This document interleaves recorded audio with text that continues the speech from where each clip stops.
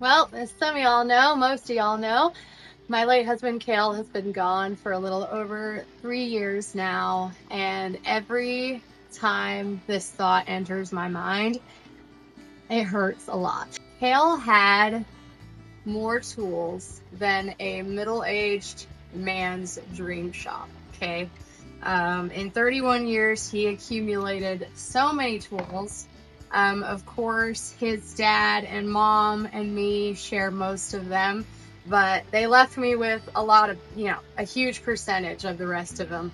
And I still have not organized it, and it's like hitting me why they're not as organized. It's because he didn't organize them. Even though in my head I know exactly how his shop was organized. I was there. I helped him pack and move them twice in our relationship. I helped him make the wall that he hung everything on above his bench. I helped him make his bench. So I know how he'd want it, but it's hitting me when I moved into this house. This was my first move after he died. I said to myself, yeah, we're going to organize it. We're going to put them all on the wall and make it just like how he wanted and everything. I don't even know if this one's his, honestly. I know these are his for sure, but it's because he didn't do it. He didn't organize them. This is one of his toolboxes here. Oh, he found this on the side of the road. If you are in the oil field, or you know people that are in the oil field, he worked in the oil field. That's a tongue twister, for quite a while when we met, and he would find stuff like this on the side of the road in the ditches on the way to work sites. So this was his box, and it's left exactly how he had it. Okay, everything, all the stickers, the organization. He even has a thing of stickers here. And I can't bring myself to do anything different. This is exactly how he wanted it, and this is exactly how it's gonna stay. I don't know if it's a sign of healing or anything good to want to have a little bit of change. I'm like shaking, like talking about, it's weird talking about this out loud, but I don't know if it's a sign of healing or if it even matters. But here's another cool thing about him. He had Carmex everywhere. I still have a million of his little Carmex deals. I mean, everywhere. This man had 50,000 tubes of Carmex. Combs. Why is this in here? I don't know, but it's gonna stay in there. I don't know if it's a sign of healing or moving forward or anything like that. I hate the term moving on because that's never what it is, and that's never what it feels like. That term is just gross feeling to me, so I'll never say that. I think it's fine. I think it's healthy. I don't know if it's like helping my brain live in the past or just holding on to that too much. I'm really good at holding on to stuff for way too long, but I just can't bring myself to do it. All of my widowed friends that talk to me in the comments, I appreciate you reaching out so much. It really helps to know that I'm not alone when it comes to the decisions that I make in my grief journey.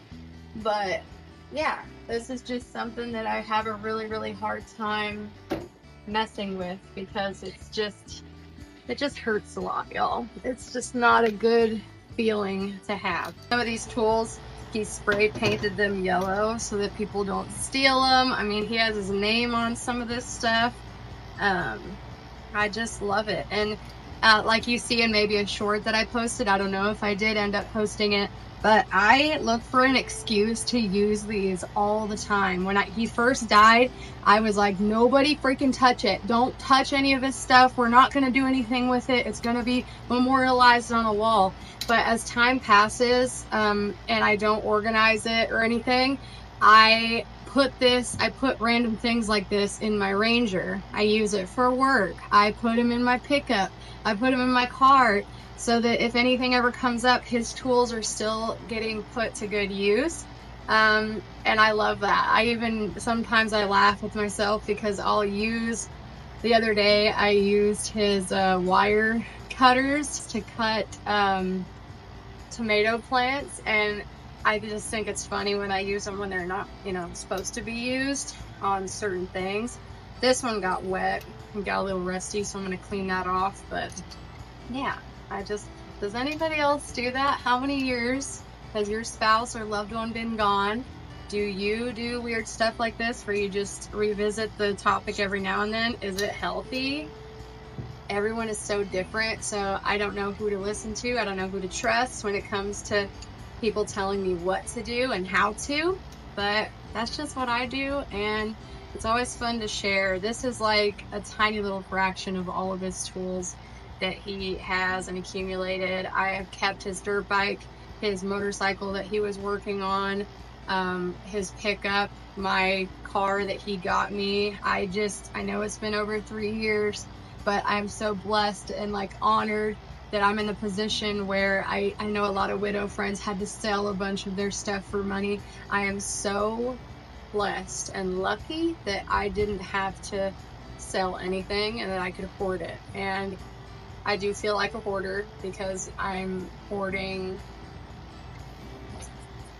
our marriage, our entire marriage, everything that we have accumulated and built together. If you want to see some stuff that we built together in the shop, he taught me a lot about woodwork.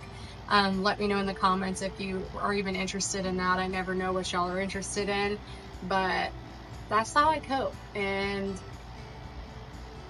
I don't know if it's healthy or not, but that's what I do.